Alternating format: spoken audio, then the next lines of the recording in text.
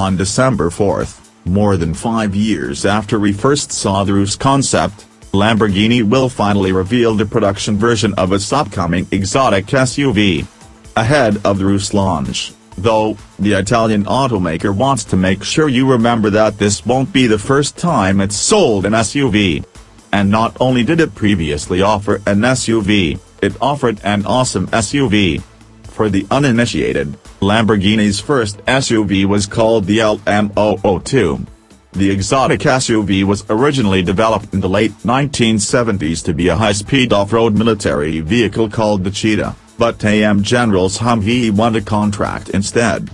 A few years later, in 1981, engineer Giulio Alfieri brought back the project as a consumer vehicle.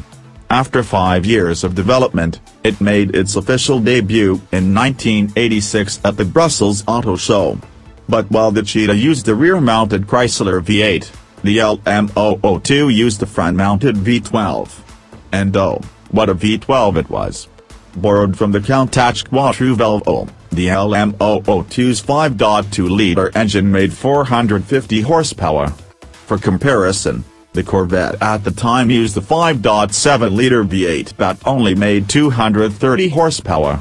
Despite having the aerodynamic properties of a brick, the LM002 had a top speed of about 125 miles per hour.